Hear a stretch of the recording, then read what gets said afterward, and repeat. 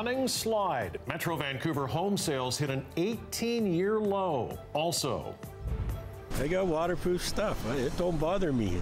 Batten down the hatches. Warnings across BC as we get hit by more wild weather. And in comes Max Comtois with a chance to send Canada to the semis. Comtois holds and shoots and look at it, makes the save. offside. Team Canada's captain harassed on social media over a missed shot. This is CBC Vancouver News.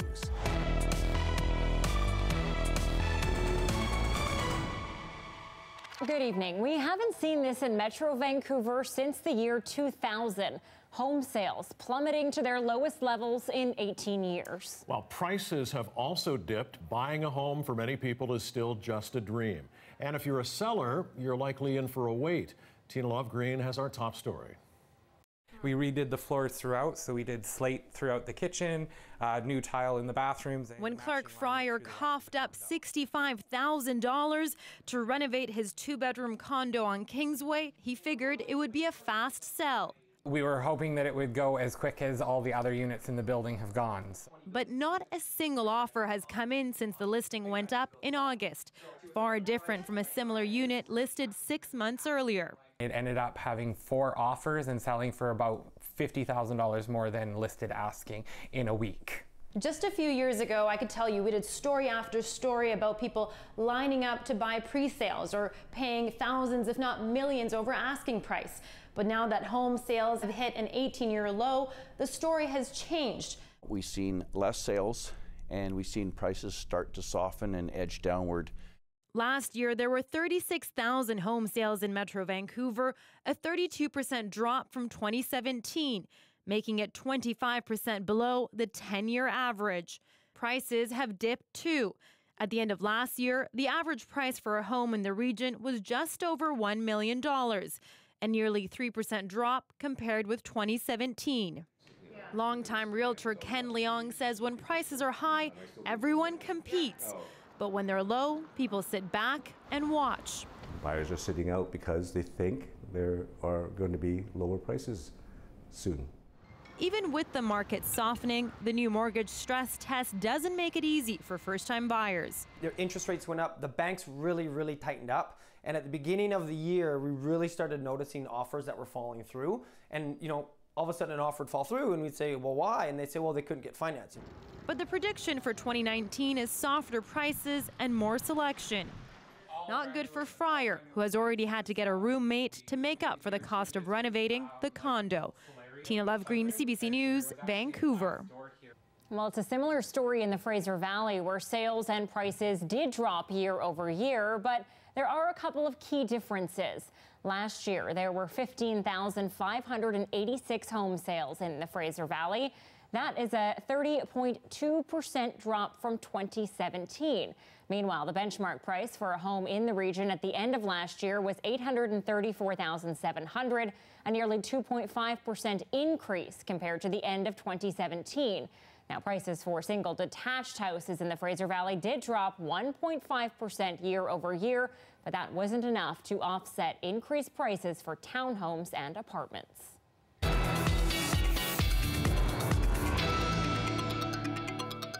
Well, if you went outside even for a short time today or tonight, there was really no escaping it. Driving rain and powerful winds returned with a vengeance as winter storms slapped the south coast and much of BC. Meteorologist Johanna Wagstaffe joins us now, and Joe, still a lot of problems out there tonight. Oh, absolutely. We are still getting pummeled by this atmospheric river almost 24 hours after it first moved in. Now add in winds and rising snow levels, and we are starting to see the complications add up. I just wanted to start off with an overview of all of the warnings. Very much still a rain story for the south coast, snow and winter storm for the interior, and we do have those winter storm warnings for highway passes. But the rain has been the big story across the south coast, seeing totals now approach 90 to 100 millimeters. And I want to start off on the island where over 100 millimeters has led to some problems on the roads. Highway 18 in Cowichan Valley briefly shut down. We're seeing pooling in Nanaimo and Parksville, and a regular flood watch has just been upgraded from flood advisory advisory to part of Englishman River and Little Qualicum River. So things will be running very high over the next couple of days. Let me take you now to the North Shore, where we're also seeing pooling on the roads. This is probably a common story right across Metro Vancouver, where our totals are now getting close to 50 to 100 millimeters from downtown Vancouver towards the North Shore. Lesser amounts as you get down towards White Rock and YVR, but still we are coming in already at our 10th rainiest January day of all time.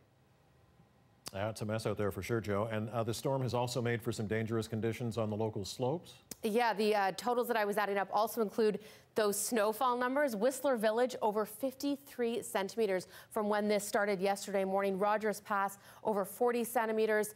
Same story as we start to head into the interior, seeing those accumulations add up. We have a general avalanche warning for the entire province.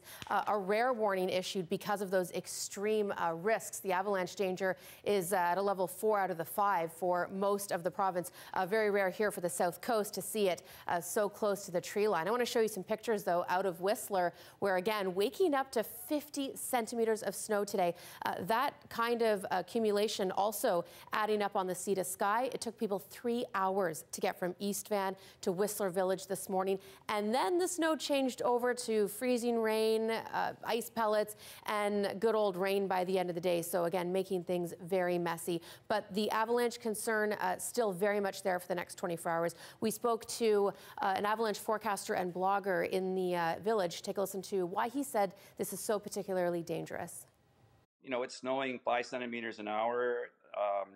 The winds are strong up top, and there's a warming trend. And when that happens, it can create an avalanche problem very quickly. And it's very hard to mitigate any avalanche concerns when it's snowing that hard. And I should also add the Revelstoke, or the Rogers Pass between Revelstoke and Golden, shuts since 6 a.m. this morning for avalanche control. If you're headed out anywhere across the backcountry over the next 24 hours, there will be delays. All right, thanks very much, Joe. You're welcome. Communities in the Comox Valley Regional District are being asked to boil their water. The CVRD is currently using their backup pump station as the main station undergoes improvements, but severe rainfall, though Joe was just talking about, has caused the water to become hazy from particles. Residents from the city of Courtenay and the town of Comox are asked to bring their water to a rolling boil for at least 1 minute. Also affected are the water local service areas of Comox Valley, Arden, Marsden, Camco, as well as Graves Crescent and England Road. More information can be found on the Comox Valley Regional District website. And well, as the two of us get to sit inside here and enjoy the indoors, there are some people who make a living working outdoors. That's true, and that means they do it come sun or rain. Here's what they think about this weather. We're taking down all the Christmas decorations right now, you know. Once Christmas is over, Santa's got to go. You know, in Vancouver, if you're working outside, you kind of got to expect that it's going to rain. It's better than being out east in the snow right now, so. Yeah, it's not cold, so. It's water. It's only water. You gotta understand that. It's only water. I got waterproof stuff. It don't bother me. It's just water. We're not made of sugar, right? No, it's just water. I don't know. People make a fuss. I was born in Vancouver, and it's nothing. I guess it is all perspective. Yeah, and if you're one of the many people who spent the day working in the rain, we do thank you.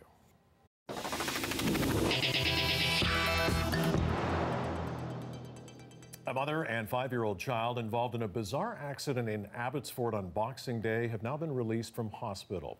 They were found unconscious along with a 3-year-old in a car at the side of a rural road by local residents.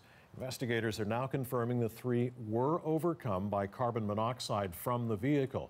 When the 3 were rushed to hospital, they were in critical condition. The 3-year-old remains in hospital in stable condition and is expected to be released early next week. And carbon monoxide poisoning caused by exhaust fumes leaking into the passenger compartment of a vehicle is extremely rare, but as we saw in Abbotsford, it can happen. So what can you do if you think your car has an exhaust leak? The best things they could do is make sure their exhaust system's not leaking. So take it into shop, check for leaks, is gonna be the best thing they can do. Other than that, if your windows are rolled down a little bit, you're not gonna have this issue. So if you are worried about it, nervous before you get to a shop, crack your windows a little bit, create some airflow through the car. That way you won't let it all pile up in there. Passengers heading for sunnier skies in Palm Springs were delayed for hours today after their aircraft's wing clipped a catering truck on the tarmac at YVR.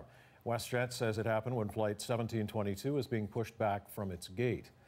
This is a picture from one of the passengers on board. The jet was being taken out of service and another aircraft brought in. The flight ended up leaving more than 3.5 hours after its scheduled time. There are more signs of trouble for BC's endangered southern resident orcas. Biologists say 2 more members of the group, J17 and K25, are dangerously thin and will likely starve to death soon. Ongoing Chinook salmon shortages have left the whales struggling to find food. J17 is a matriarch in the group, and researchers say her death would be a significant blow. Killer whales, all of a female's descendants stay with her for life, both male and female offspring and grand offspring and so on. So the loss of a matriarch is quite a significant thing. Matriarchs are the glue that kind of hold these matrilines that also happen to be social groups together. There are only 74 southern residents killer whales left alive. 3 died last year, and there hasn't been a new calf born in 3 years. Well, with Canada eliminated from the World Junior Hockey Championship earlier than many expected, fans have been quick to point fingers at certain players for their loss against Finland. One player in particular is receiving the brunt of the blame. In comes Max Comtois with a chance to send Canada to the semis. Comtois holds and shoots and look at him, makes the save.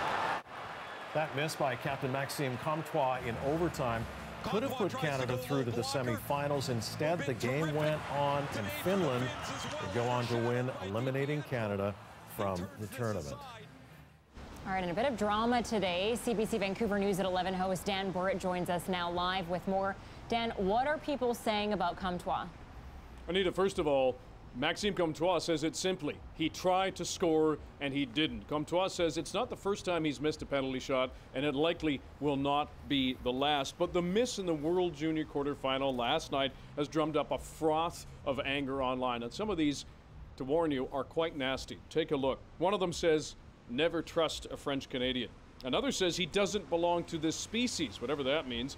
And I'll say it again, Comtois may be the worst World Junior captain in history, dove all over the place, showed no heart in this tourney. Now, Comtois' agency rep was quick to jump to his defense, saying it is shameful and incomprehensible that a few cowards who can hide behind social media could make such vicious remarks on these young men's character after they battled their hearts out for their country. It was Maxime's idea to use this as a learning moment for all the youth in Canada that cyberbullying is a real problem.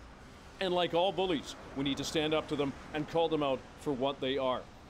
Now, amid all of that negativity towards Comtois, there are people who stood up for Comtois online on social media. Take a look at these. People saying things like, "You did your best, no shame in that. Thanks for trying and playing your heart out. Ignore all the negative if possible." And Comtois is a talented athlete. The world is his oyster. He lost a hockey game, emphasis on game. You win some, you lose some, go easy on him. Also, Hockey Canada was asked about all this today. Have a listen. We kept together as a group. We allowed the players to visit with their families. We got them back to the hotel here, went into the players' lounge, played some ping pong, ate some pizza, tried to occupy some time, and put them to bed. Okay. There's a point in time where you've got to leave them at their hotel door, and that's okay. So yes, Canada lost at home. Comtois didn't get that penalty shot, and Finland eventually won. But as we heard from fans last night outside Rogers Arena, disappointed as they are, there's always next year, people. Anita, Mike? All right, thanks very much, Dan. And if you are just joining us, remember you can catch up on everything you missed by visiting us online. Just search CBC Vancouver on Facebook and YouTube, or you can visit cbc.ca/BC. It's also a great option if you want to watch the newscast live and aren't near a TV, or if you want to watch commercial-free.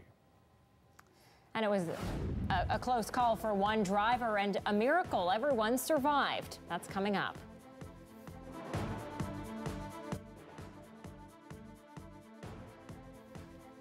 Good evening to our viewers watching us on our website, Facebook, and YouTube. Well, earlier this week, it was the 99th annual Polar Bear Swim. I thought Mike was going to take part, but yeah, you thought. I was hoping for it. So tonight's throwback, it's Throwback Thursday, if you didn't know.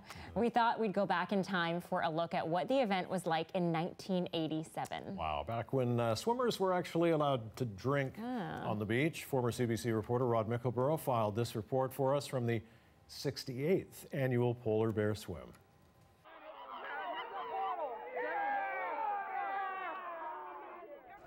You have to be a little crazy to drown your New Year's Eve hangover in English Bay, but several thousand freezing maniacs do it every year. And every year, the costumes seem to get kookier and the drinking a little more obvious. 1, 2, 3. But everyone seems to have a good time, and not everyone can wait for the mass dunking to begin officially. When the icy plunge finally gets going in a big way, it's bedlam.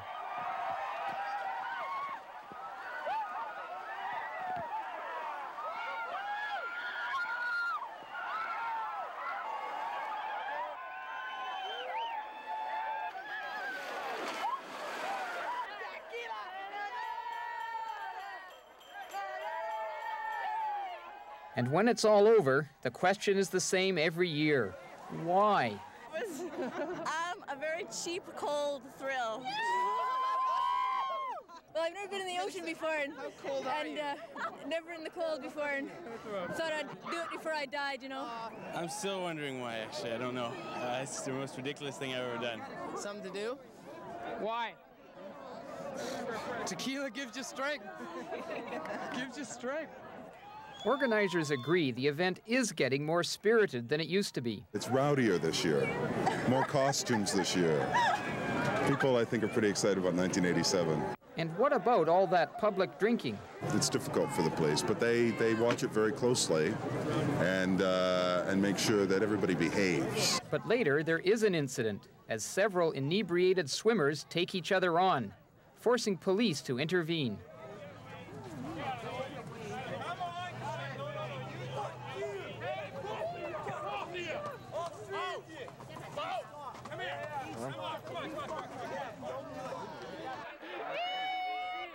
For just about everyone else, however, the Polar Bear Swim is still a shivering good experience. It's fun. Best thing I've ever done, you know. In your whole life? In my whole life. How old are you? 19. This, you know, hey, I've been to Germany, and this, you know, this was the best. I wonder if he'd still say that. Yeah, I'm not sure. Rod Mickleborough with that report from back in 1987. A lot of bikinis and a lot of booze there on the beach. Mullets and big hair. All right, we will see you back here soon.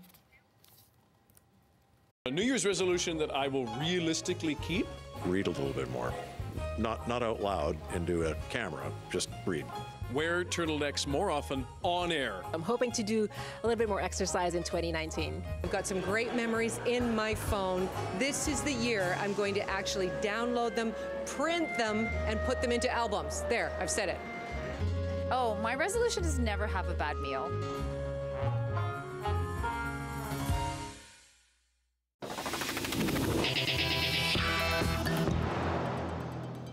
It was a very close call for a driver in the Toronto area last night. He or she was on a highway when a piece of a truck cargo came loose and smashed right through the windshield. As CBC Toronto's Adrian Chung reports, police say it's a miracle no one was killed. The difference between life and death in this case is a matter of inches. This after a piece of plywood hurtled through the air and through the windshield of this car on Highway 410. The people inside the car alive to tell the tale. I realized, okay, oh my God, this thing has happened. And at the moment, I can't say anything. I just stopped talking and I was shocked. She says the piece of wood came off the back of a truck in front of them. They had no time to react. Covered in glass and blood, they say few drivers stopped to help. No one. Yeah, I'm surprised, like the car is just going. They just want to cross the car. They don't want to stuck in the traffic. This is the car that Jaspreet was driving, and she says it was just a matter of seconds that she saw the piece of plywood fly through the air and go right through the windshield. Yeah, within a second. Glass shards flew everywhere, and the piece of plywood hit Jaspreet's arm. They have some cuts and bruises, but no serious injuries. This woman, having moved to Canada just days ago, is in complete shock. The piece of glass all over the body, here and on face, eyelashes on. Did it cut your nose? Cut on nose and cheek. The OPP paid a visit to the family home to check on them. Witnesses reported the license plate of the truck and where the piece of wood came flying from. Drivers, they say, have a serious responsibility. It could have been so much worse, and this is something that we just need to remind people: if you're going to be carrying any kind of load on your vehicle, on a trailer, it needs to be properly secured and strapped down. You're going down the highway at 100 kilometers per hour, you're catching a lot of wind.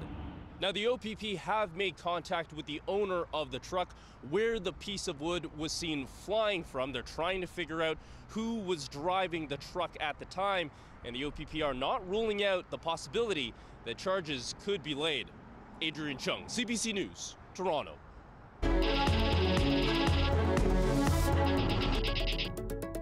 Well, things are about to get even more challenging for U.S. President Donald Trump. Today, a new U.S. Congress was sworn in, and Democrats took control of the House of Representatives. It ends the Republican Party's total grip on power in Washington.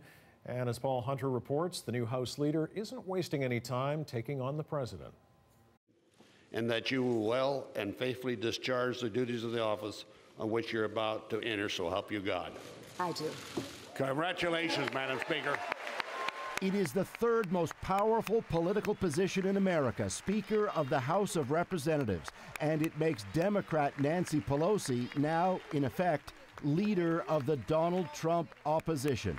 As of today, she and her party control this place. And while much has been made of all the newly elected fresh faces, a record number of women on Capitol Hill, and more diversity than ever, today the real focus was on Pelosi, who signaled she's set to take on Trump, not least his divisive policies on immigration. On that, Pelosi quoted a revered Republican. He said, if we ever close the door to new Americans, our leadership role in the world will soon be lost. Ronald Reagan. But the to-do list for Democratic lawmakers is a lengthy one. Today, Pelosi pledged action on climate change, to strengthen gun control, to lower the cost of health care, and more. As for the president, the key question is, what about him? It's believed Democrats also want laws protecting special counsel Robert Mueller, as well provisions forcing all presidential candidates to hand over their tax returns. And there's already talk of a push, yes, to impeach Donald Trump.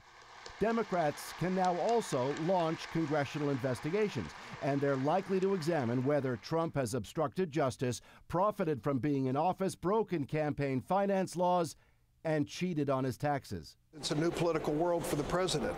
If he's having a struggle with the old political world where Republicans had a majority in the House and Senate, get ready for a new day. Then there's that border wall, sticking point in the ongoing partial government shutdown. Trump himself today stunned reporters with his first ever trip to the White House briefing room to press Democrats into signing off on tax money to build that wall. Without a very strong form of barrier, call it what you will, but without a wall, you cannot have border security. It won't work. Said Pelosi tonight, not a penny, as both sides brace for a complicated, bitter, hard-nosed period of toe-to-toe battling and deep-dive investigation into everything. It starts now. Paul Hunter, CBC News, Washington.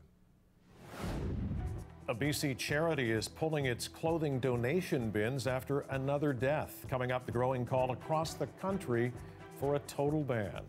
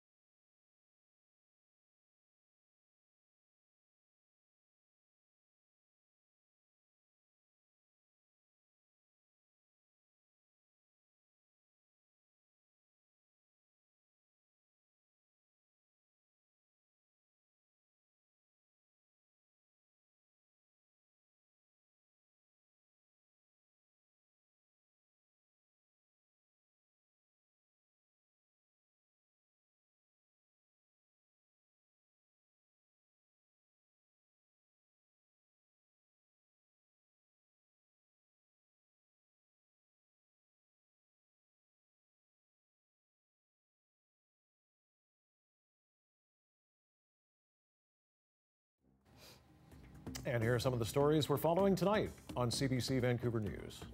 So we figured once we do a really nice renovation, it'd be quite easy for us to get out and get into something more suited to us.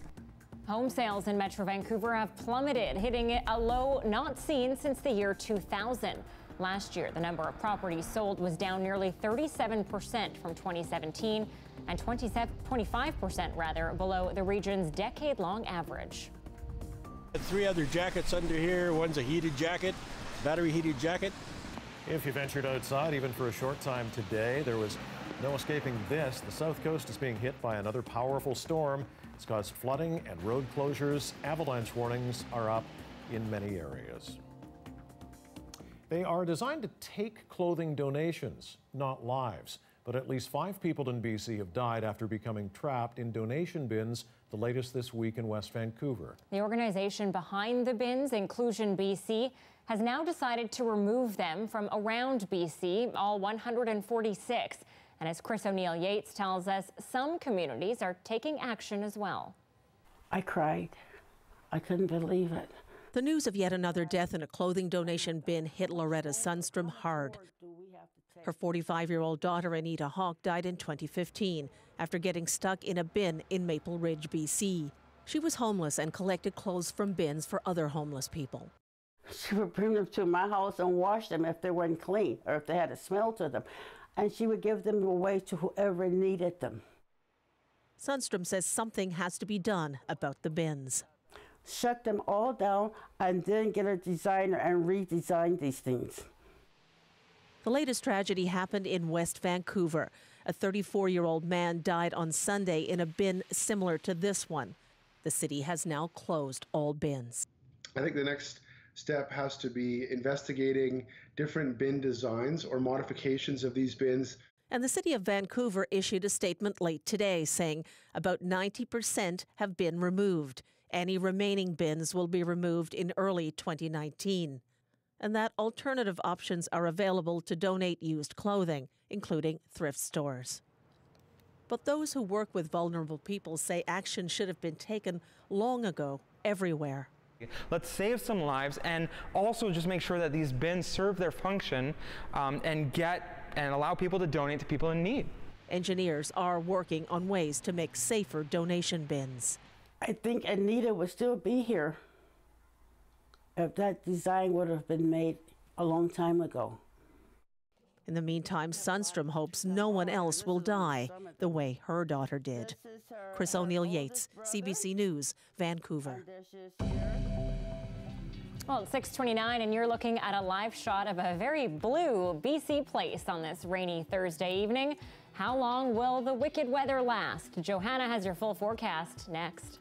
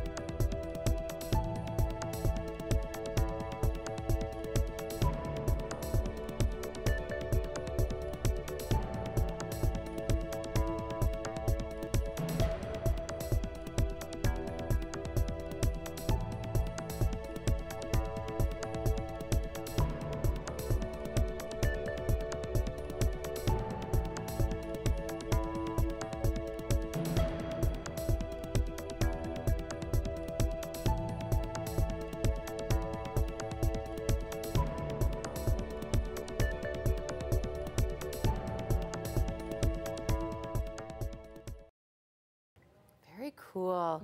This has been a big start to 2019 for space exploration. There's been a lot of space. Yeah, with New Horizons on the first landing on the dark side. Yeah. I feel like this could be a good year. It's good for you. Yeah, I was just going to say. All right, well, thanks. From space to politics, some strong words from China today on the 2 Canadians detained in that country, a sign the diplomatic battle may press on for some time. That's next.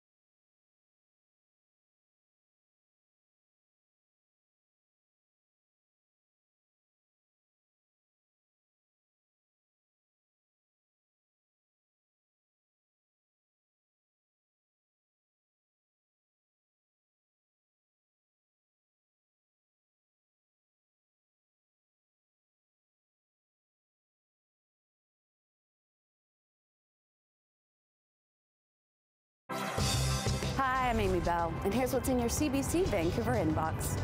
CBC Vancouver is a proud sponsor of the Push International Performing Arts Festival. Expand your horizon and catch groundbreaking performances January 17th to February 3rd. And get your tickets and join CBC Vancouver's Anita Bathe and Dan Burrett as they co-host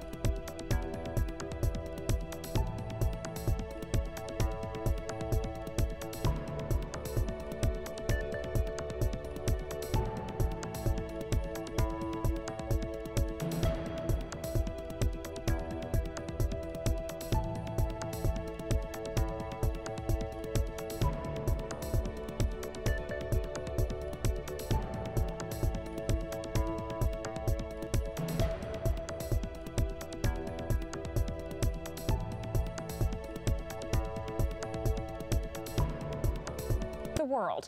CBC business reporter Scott Peterson explains. For the first time in 20 years, Apple, the phenomenally successful iPhone maker, has had to admit to slowing profits. The company says it can't maintain its surging profit levels in the foreseeable future. It's a major concession, and the reason, an unforeseen slowdown of sales in China. It's yet another indication that the Chinese economy is slowing, and the rate of the decline has caught many by surprise. While China's economy is still growing by about 6.5%, higher than many countries, it's China's slowest growth in 10 years since the global recession. The once invincible economy has been hit hard by an avalanche of bad news, from the escalating trade war with the U.S. to declining manufacturing, auto production, and real estate sales. And all this has resulted today in triple-digit pullbacks from the TSX, the Dow, and tech-heavy NASDAQ markets. And the worry for markets and companies like Apple is that if China's strong economic growth is in question, so too is economic growth around the world. So for thousands of companies betting on continued growth in China, Apple just might be the first company to do a major revision. Scott Peterson, CBC News, Toronto. Beachcombers along the Dutch shoreline have been hauling in quite a windfall over the past couple of days. The contents of dozens of containers swept off a large cargo ship during stormy weather in the North Sea are still washing ashore, and the cleanup is underway. The Dutch Coast Guard says up to 270 containers tumbled from the deck of one of the world's largest container ships. Some broke open, spilling car parts, IKEA furniture, flat-screen TVs, clothing, and light bulbs into the sea and onto multiple beaches. Ships in the area are being warned to watch for partially submerged containers.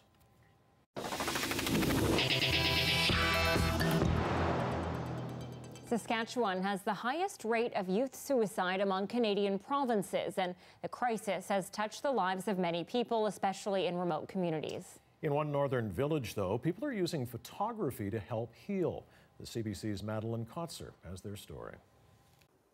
Skylar LaRiviere sees opportunities for photos almost everywhere. Let's go. Awesome. Looking up and down, the 16-year-old captures each snapshot with a careful confidence.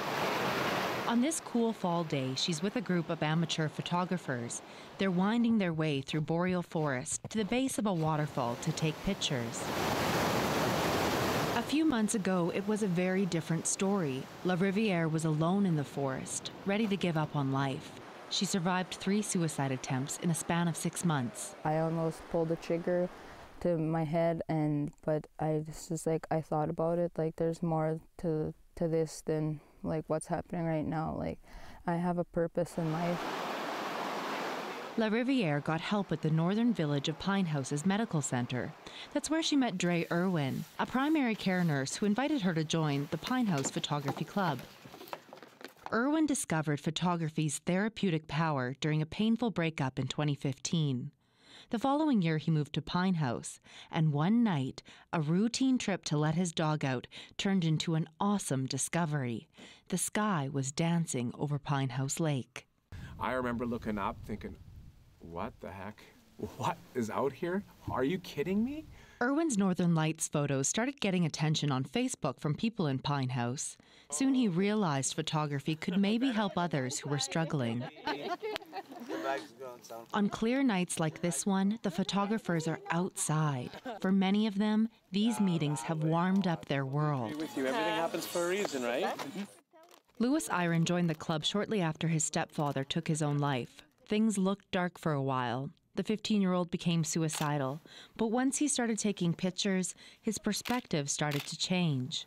I feel like God sent somebody to create this group because it's actually really, really helping me a lot. Nights spent around the fire, taking photos, are a world away from the parties with drugs and alcohol. After seeing the difference photography was making, elders decided to introduce it into the community's addiction treatment program. Jenna Natamegan was one of the first to pick up a camera. And you just forget about everything because you're too busy looking at the beauty. You're too busy getting that perfect angle. The 33-year-old mother of 3 is a recovering crack addict. She took thousands of photos of the son during her month in rehab. It takes all your problems away. That camera can do a lot to one person. The Pine House Photography Club has caught the attention of social workers across Canada, and it's received a substantial grant from the federal government to set up a studio space. For members like La Riviere, it's illuminating a pathway forward into the future. When I get older, I want to show them how much I became stronger and better, wiser. Madeline Kotzer, CBC News, Pine House, Saskatchewan. To Calgary now, where one woman has been quietly helping those in need for more than a year. She's set up a free pantry in her front yard, kind of like a miniature food bank. Yeah, it had become so popular, she was struggling to keep up with demand, so she turned to social media for help. Dan McGarvey with that story. Lots of pasta, rice. Margot Baker restocks her little free pantry with her daughter Taylor outside their home in Abbeydale. She says many here are struggling financially. The socioeconomic need is so strong in this area. There's a lot of immigrants, there's a lot of people who are dealing with things like disabled family members, and all of their money goes towards looking after each other. So there's not necessarily a lot at the end of the month. Kids get breakfast here on the way to school. Others come under cover of darkness to quietly take a few essentials. Margot's been paying for everything herself, but says the demand for the pantry is getting too much. That pantry actually uses more than we eat in a month. So I posted on Facebook yesterday, not very long ago, asking just for ideas, not for handouts, not for donations, and it's been overwhelming. People are coming out of the woodwork everywhere. It's wonderful. Baker turned to Facebook as a last resort after she says appeals to local politicians, the city and supermarkets were all ignored. Well, I was up till 3 in the morning trying to respond to messages, and I woke up to a whole slew of them again. There's been so many. People are saying, this is so wonderful, thank you for doing this. What can we do to help? What can we bring you? Please give us a list. How do we fill it?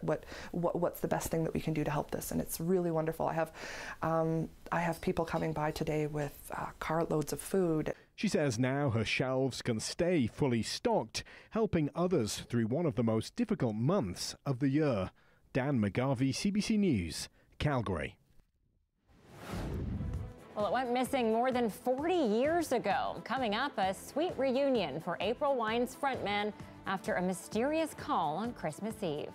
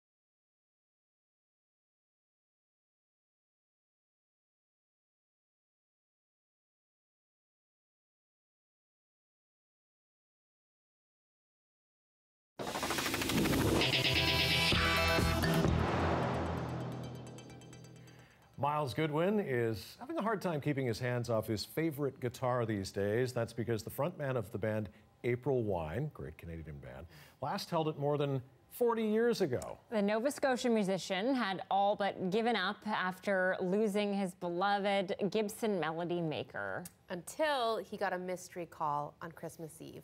John Tatry has the story. Yeah, this is it. These are the pickups that I put in. Miles Goodwin fell in love with his Gibson melody maker in 1968. He bought it in Cape Breton and used it with his band, which was about to break big. I used it up until 1972 on April Wine's, 2 of April Wine's records. And it would have been played on this guitar. Then there was a truck crash. Goodwin was told his Gibson's neck was broken. He played on without her. Hits like You Could Have Been a Lady and Bad Side of the Moon sent April Wine to the top of the charts. This was my life. This was my baby. My baby disappeared. She was 10 when she was taken from me, and she was 56 years old when she was returned. She missed a lifetime with me. He never forgot his old friend and posted online about the lost Gibson once in a while. And then a Christmas miracle of sorts.